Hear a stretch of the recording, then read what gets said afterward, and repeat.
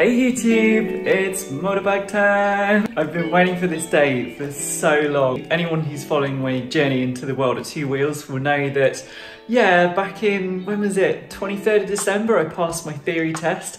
And obviously with COVID and everything that's happened in the world, I've been waiting some time for training centres to reopen and everything, so I can finally pass my licence and get riding on two wheels.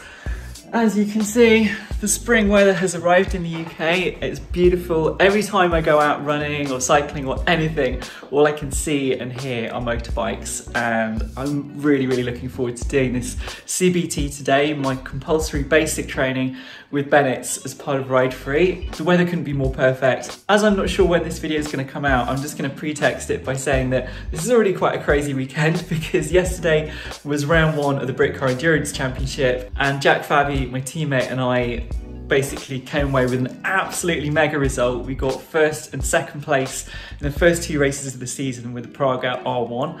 So I'm already buzzing today, to be honest. In fact, I think my ears still are ringing. Maybe that is the buzzing in my head. But yeah, I'm a bit tired today because I'm up early again and it's been two early starts for Silverstone. But I mean, check it out, guys. It doesn't get any better than this. So I've got all my kit ready. I've got my brand new Arai Rapide helmet. I absolutely love the look of this. It's kind of retro. Got all my RST kit. Got everything in my rucksack to do a bit of vlogging today. Got my leather jacket, and yeah, let's go.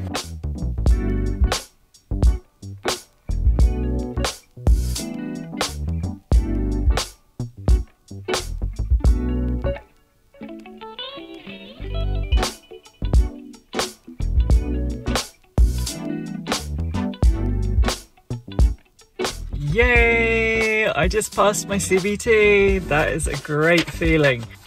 I think I've ridden a motorbike once when I was about 10 years old on a PGL, but that's the only time I've ridden on a bike with gears.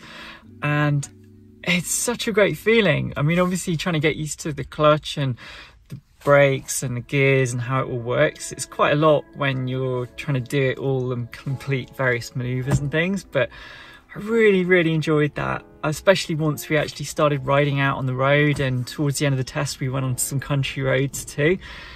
It's a beautiful sunny day, as you can see behind me, and just what a great feeling getting out and riding. Chris, the guy who was our instructor, was really good. I learned a lot of really important things which obviously you need to know for being safe on a motorbike, but that was just mega. I really enjoyed riding today. I think we went out for a good few hours, and yeah, I just want to get on my own bike now and get riding properly. Well, I got to do modules 1 and 2. Massive thanks to Bennetts for getting me on the Ride Free course. I had a really good coach, a guy called Chris, who was fantastic. There was a guy on the course as well who was learning on a moped. It was literally his first time driving or riding on the road or anything.